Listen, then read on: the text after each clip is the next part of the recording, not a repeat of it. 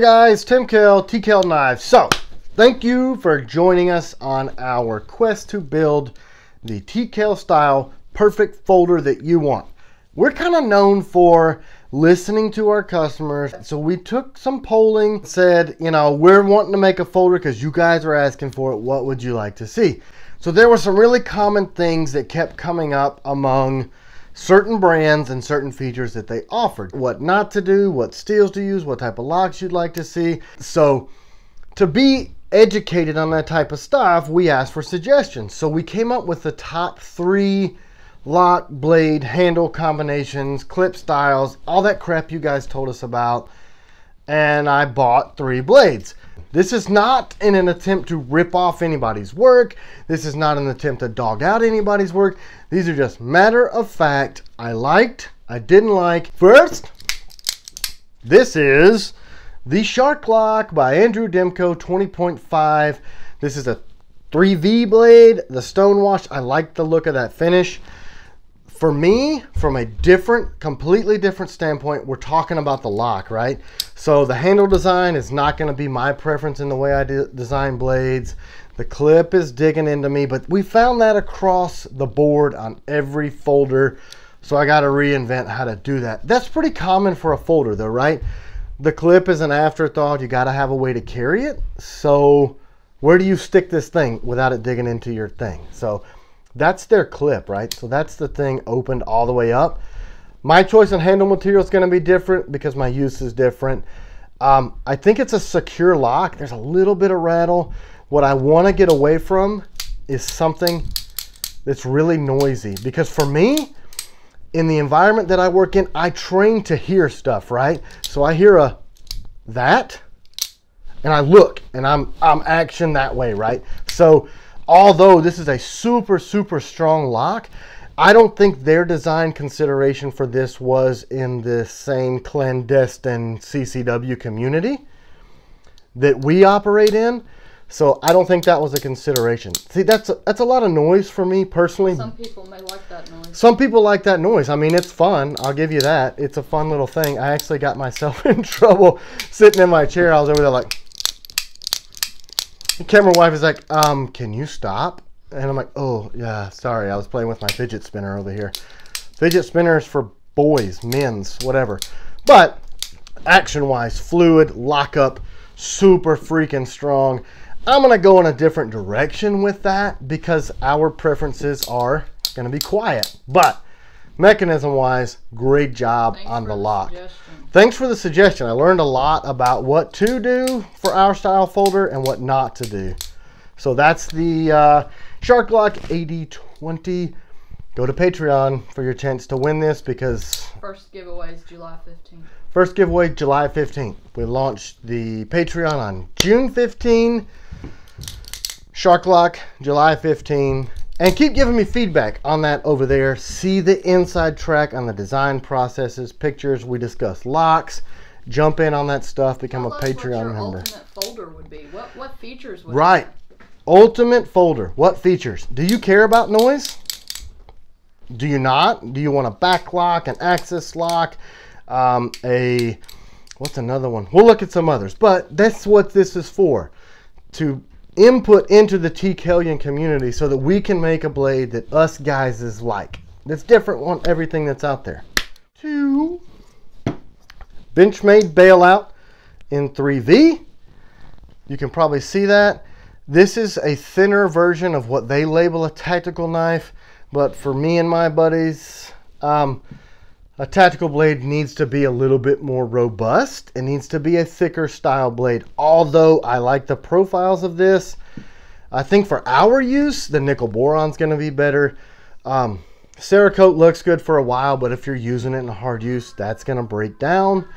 For a thinner blade, I think on a piercing cut or really getting in there prying, I'm going to break this thing pretty freaking quick.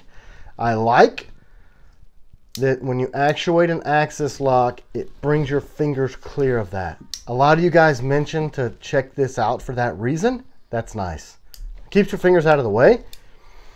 And you're talking super strong lockup on that. Again, My only really major complaint is that, and this one sticks up even higher than some others, but you can run a lanyard through that and drop that in your pocket and do away with this pocket clip. I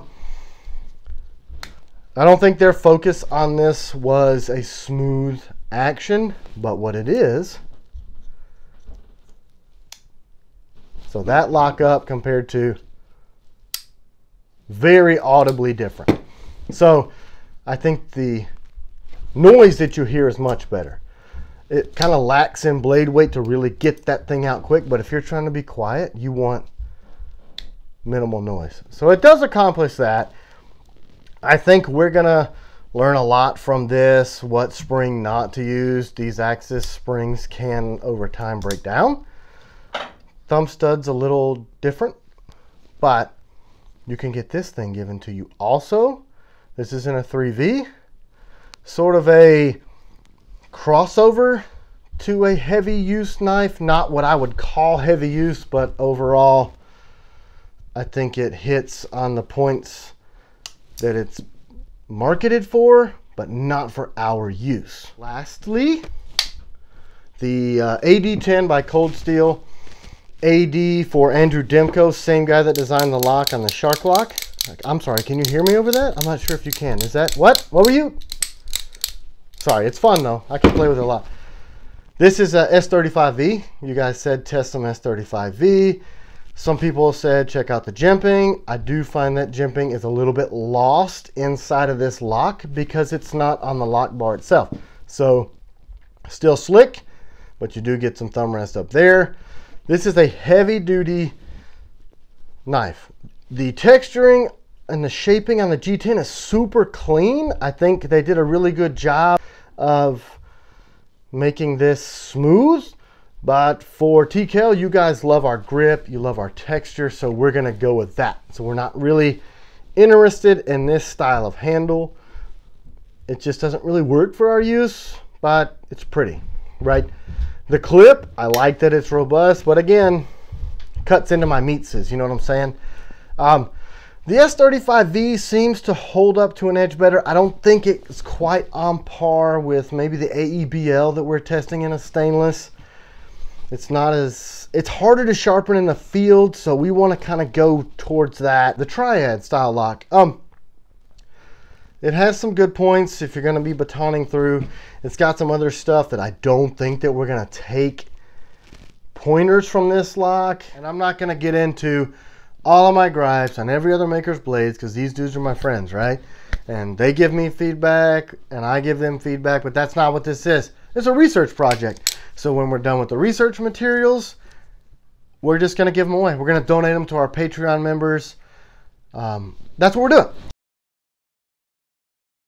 All the clips dig in. There's fit and finish things that will like cut you and stuff. And that's not the cutting end of this blade. That's like the pocket end. That's going to cut you. Doesn't make a lot of sense. So we're going to be paying more attention to those type of details like we're known for. You know, we're looking at thumb stud types. We're doing an all new thumb stud. How do you place a jimping on something that actually does something instead of a lock bar in it that makes it completely slick and useless jimping, but it looks neato? You know, do we want lanyard holes? How do we get a lanyard hole without having this effing thing cut your finger trying to get to it? Stuff like that. So it's so far it's been a super fun project. We may purchase more blades to test it out. If we do, that's going to be what we're going to do over on Patreon. The first giveaway on the first blade is going to be that blade, the super quiet one. That's going to be July 15. We launched Patreon June 15, so July, August, September. That's how we're going to roll this thing.